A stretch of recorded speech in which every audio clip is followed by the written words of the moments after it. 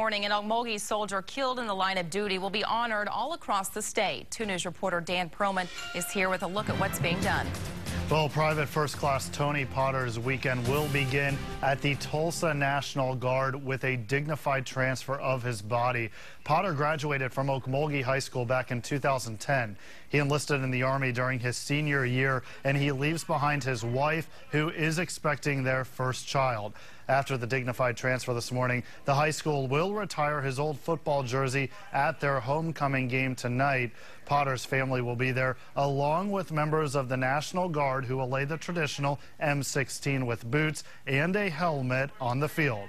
Potter was one of 3 Oklahoma soldiers killed by small arms fire in the same attack last week.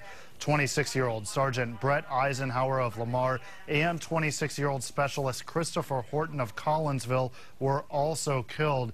They are all members of the 45th Infantry Brigade based here in Tulsa, which has lost 10 members since July. You may notice flags across the state will be at half-staff today. That's because of an executive order issued by the governor as one more way to honor Potter. Live in the newsroom, Dan Perlman, 2 News, works for you.